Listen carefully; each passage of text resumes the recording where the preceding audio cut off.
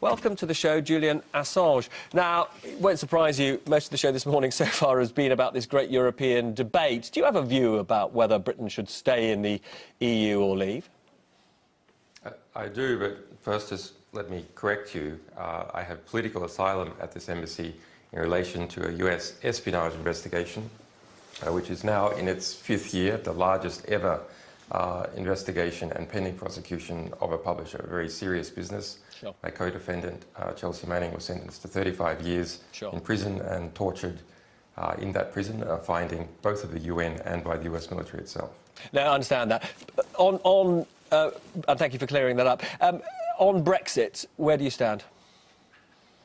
On Brexit, well, leave is a lot more interesting, right? But I think you can put the camps like this. You've got right in, that's basically a vote for the empire. Right out, vote for the old empire. Left out, another world is possible. Left in, another world is not really possible at all. But on that right in camp, you really have to include the Blairites. Now, there's been a range of, let's say, vulgar transatlanticists from Hillary Clinton to Hillary Benn pushing the stay-in case. They perceive that their power base is somehow connected to the United States. And the United States wants to keep the UK in the EU to be its man in the EU, in effect to prevent continental Europe from being all that it might become. So does that mean, sorry, that you're a Brexit, that you think we should leave? Pretty much. I mean, I also have there's something I've experienced personally, which is seeing this government, the Cameron government, repeatedly use the EU as political cover for its own decision-making. It launders things to the EU and then claims that it can't do anything about it. For example, the EAW, the European Arrest Warrant. We think here in the United Kingdom that you have a right to a fair trial, that includes evidence, judges and charges. But in my case, we don't have any of that. And it's not just me. Many people in the UK have been affected by that. That's a fundamental basis of sovereignty, is random officials in the rest of the European Union can't suddenly force your police to arrest people. Well, Cameron says, in relation to my situation, well, it's nothing that he can do. It's not the decision of his government to engage in this extremely expensive siege for the last 4 years. Rather, he's forced to do it by the EU.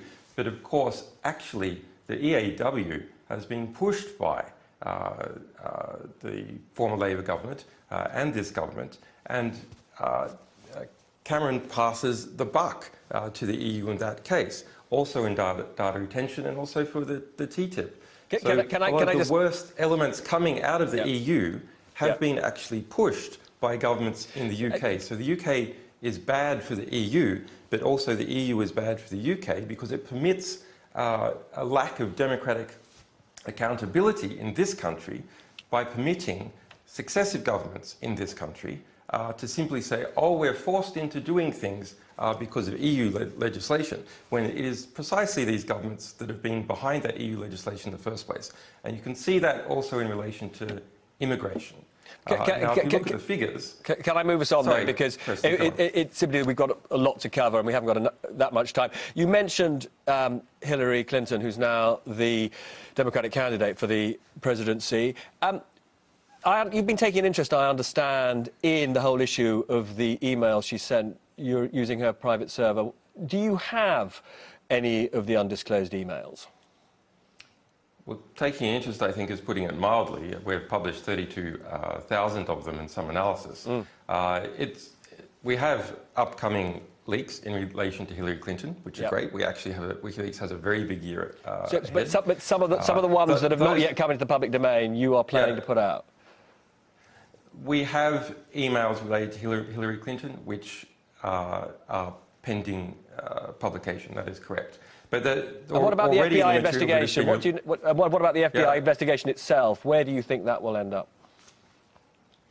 Well, unfortunately, I think what's going to happen is that the FBI is going to go we have accumulated a lot of material about Hillary Clinton. We could proceed to an indictment. But if you've got Loretta Lynch as the DOJ, head of the DOJ in the United States, appointed by Obama, Loretta Lynch is the person in charge of our case, she's not going to indict Hillary Clinton. That's not possible. That could happen.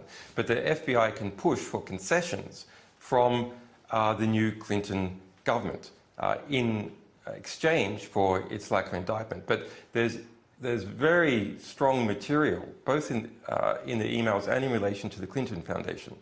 For example, we published an email where Hillary Clinton is instructing her staff to remove the classified header of a classified document and send it by non-classified fax.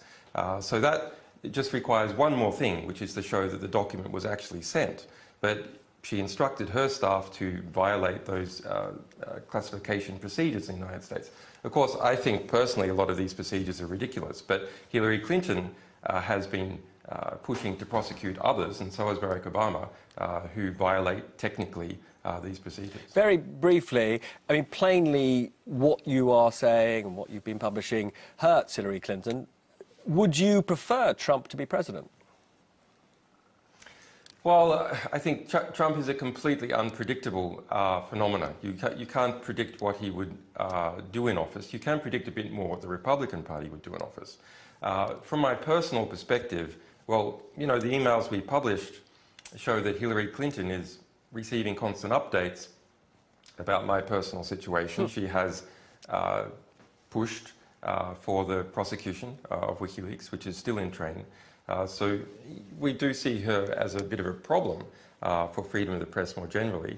In relation to wars, the emails we revealed about her involvement in Libya and statements by Pentagon generals show that Hillary was overriding the Pentagon's reluctance to overthrow Muammar Gaddafi, because they predicted that the post-war outcome would be something like what it is, which is ISIS taking over the country. It's Hillary who was the leading champion in office to do that. She has a long history of being a liberal war hawk, and we presume that she's going to proceed. I'm really sorry, Mr. Assange, but I'm being told we're out of time. But it's been a pleasure talking to you, and hope to speak to you again. Thank you. Bye-bye. All the best. Thank you.